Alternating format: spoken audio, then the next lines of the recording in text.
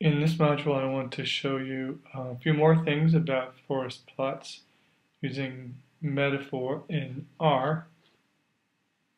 I already showed you how to segment the data and create a nice looking plot. But as I said before, you oftentimes want to have your plot look a certain way, and R will let you do that. All right, so I'm going to show you how I created this graph. We need first to run the meta-analysis, so I've got an effect size, and we're doing sleep data, and the result of that is an object called sleep.res3, and there's the meta-analysis. And now I'm going to create a PDF graph. Okay, so let's look at what it says. It says PDF class sleep disorder figure 3 PDF. All right, so this is the name of the output file that's going to be holding the graph.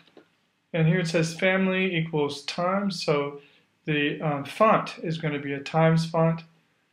And here I've said height is 10.5, and that's in inches, width is 7 inches.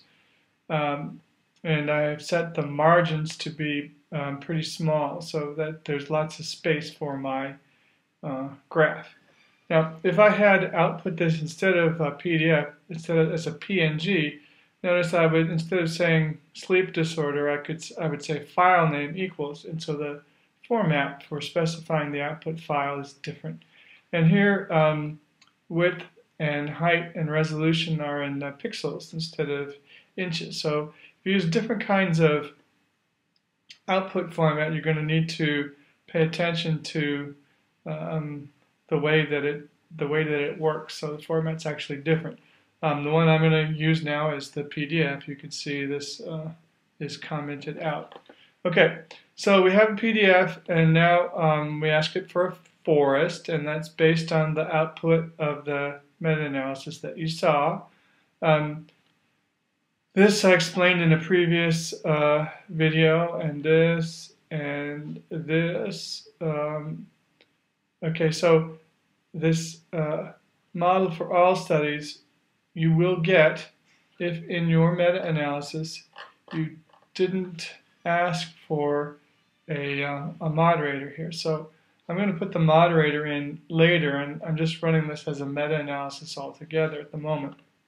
That gives me an overall value, and then I want that overall value to say RE model for all studies. So if we go down here to the bottom of this graph, you will see RE model for all studies. And there's my global estimate. And here it says, here's my relative risk.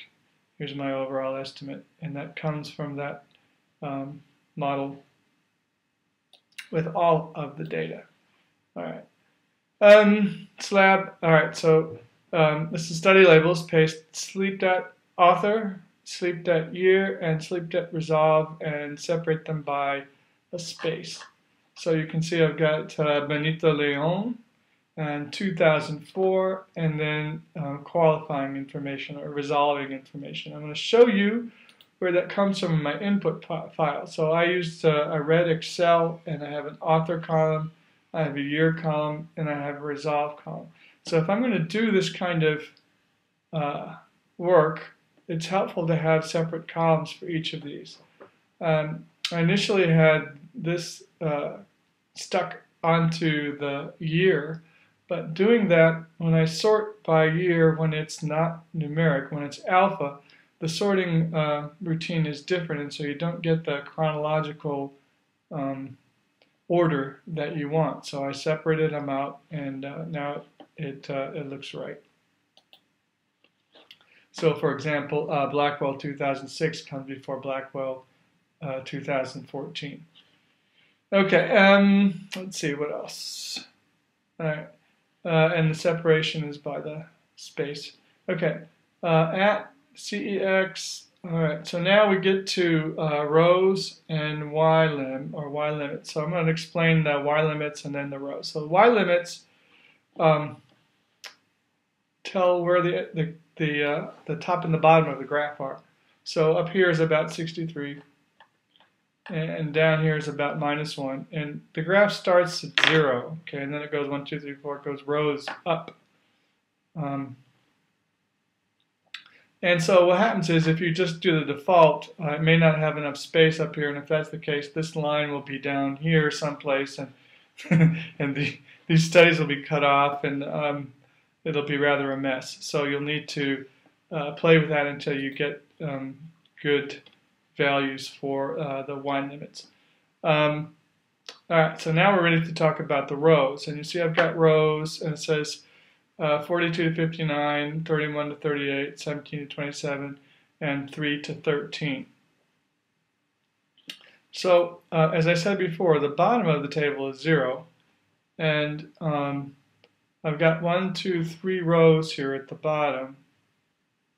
Well, maybe I have 1, 2 rows here at the bottom, and the third one is going to start my data. So, rows 3 through 13 will be these studies, and where I got that is, all right, so I'm going to go down the bottom, which is my fourth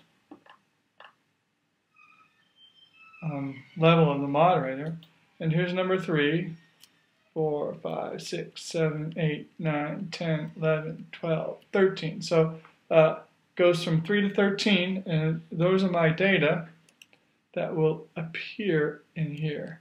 All right, and it's going to go from Chang to Yaffe, and you notice, interesting thing here is that they're inverted here in the graph. So I had to sort it one way here for it to appear like this here. But the thing you need to know, that was 3 through 13, and now I'm going to skip 3 spaces because I'm going to want to put the label in here, and then I'm going to put the output for the group above here.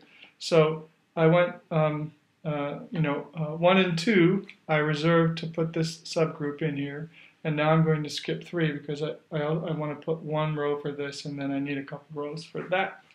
All right, so let's see. So that was through 13, so 14, 15, 16, 17, 18, 19, 20, 21, 22, 23, 24, 25, 26, 27. All right, so there are those, and let's minimize that, and let's look here. So now we want 17 through 27, and that will give us these studies here. All right, so I'm going to leave another gap between 27 and 31, and then between 38 and 42. So I have spaces to put all my subgroups. And that's it for the initial forest plot. So if I just look at that forest plot, it will have the data in it, and it'll have this, but it'll be missing it'll just have blanks here. So there won't be any subgroup here, and there won't be any label or subgroup here. So to get that, I need to go down here, and I've got my text for the labels up the top. So author date, relative risk, and now my labels for the subgroups. So I'm going to put in sleep depth not classified, circadian rhythm, abnormalities, insomnia, obstructive sleep apnea. And notice where I placed them. I've got placed them at the left right is -6.5, and the top bottom is 60, 39, 28, and 14. All right, so the bottom one is 14, and you notice this was 3 through 13. And so the bottom one here is going to be at 14, which is 1 up. And that's obstructive sleep apnea. And there it is on 14. All right, so it's now going to be the label. It's 6.5 left, and it's in row 14, and it's that label. And notice that we went through 3 to 13 here. Okay, and then 28, you notice it was 17 to 27, so 28 is going to be insomnia, and here is insomnia. So I just placed them in these spots, 1 row above the data. Then I need these subgroup meta-analyses. So first I've got sleep A, and I run a meta-analysis with sleep-DAT, but the subset is for disorder 1. So I've got 4 disorders. And then I run B with disorder is equal to 2. Notice the double equals there. That means, has this value. This means subset the original data with all 4 levels in it and just analyze 2 here, and then 3, and then 4, and each of these has a separate name. So then I can add the polygons, which are these little guys here. Add poly, sleep A, row is 40.5, give me 3/4 size, and make sure that it's in the same metric as the rest of the graph, and then give me a label of RE model for the subgroup. So at 40.5, which is up towards the top, it's actually, so 38 to 42. So in between those, 40.5 is here. So I want to give it a little space on either side so that it's not just run in with the rest of them. So there's the A, and it's 1.62, and it goes from 1.38 to 1.91. And I've got for B, then I put that at 29.5, and there it is. Okay, and that's really all there is to it, except for this won't appear in a window, it will appear in a file. So I have to go find the file, and I have to remember to turn the thing off here. So I turned it on here. So this is saying I want you to output to a PDF instead of outputting to the screen. And when I'm done, I need to say device off, and then it comes up and says, okay, it's off. All right, and so that created this graph for me. And this is pretty good. This will, I think, satisfy the co-author and the journal.